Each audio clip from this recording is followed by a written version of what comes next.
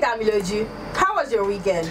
Yes, there was no Premier League action this weekend at all, so you have thought it would have been a good few days. But no, in the cup competitions, some people just had to mess it all up. Your name is Leeds, but you still go on to lose the game. How does that make one single iota of sense? You lost against Crawley Town. Against any other person, they won't be able to advance, but they flew into the fourth round simply because they played against you. The coach, Bielsa, they call him El Loco. Well, El Loco throughout this whole period, because he has won just 3 out of the last 8 games, losing a whole 5. Maybe they should just go back to the championship. And speaking of someone contending for the championship, or at least they should have, you got a new coach that should make you contenders. But how will I watch Inter play and I will not see one single Inter play? It makes no sense whatsoever. He's on the opposition side, but Inter, Ojeko Mani says. Anyway, this is Offside with Damiloju, and I will see you next week.